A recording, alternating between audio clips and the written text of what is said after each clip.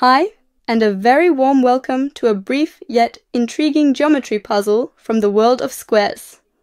You can actually see 3 camouflage-colored squares in the picture here, and we want to carefully calculate the total area of these 3 squares.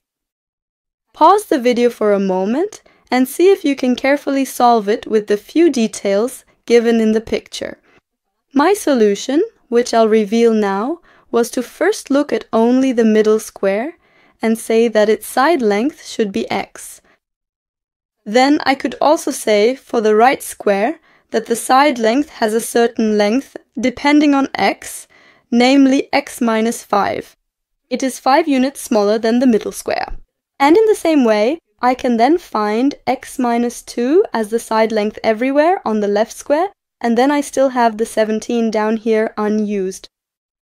And the 17 is composed with my introduction of the variable x of x minus 2, this piece, then x itself, this piece, and then x minus 5. And now you can carefully unpack your knowledge of equations and step by step write down 17 equals.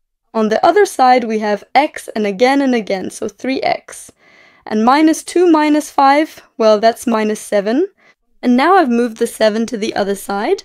17 and 7 make 24.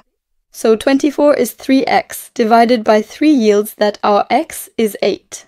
And so this large square is 8 by 8, so 64 area units in size.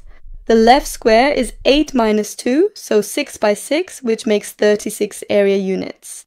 And the right square is 8 minus 5, so 3 by 3, a total of 9 area units. And in total, this is easy now, we have to add 36, 64, and 9, and that makes 109 area units. So in total, our figure comprising 3 squares has 109 area units.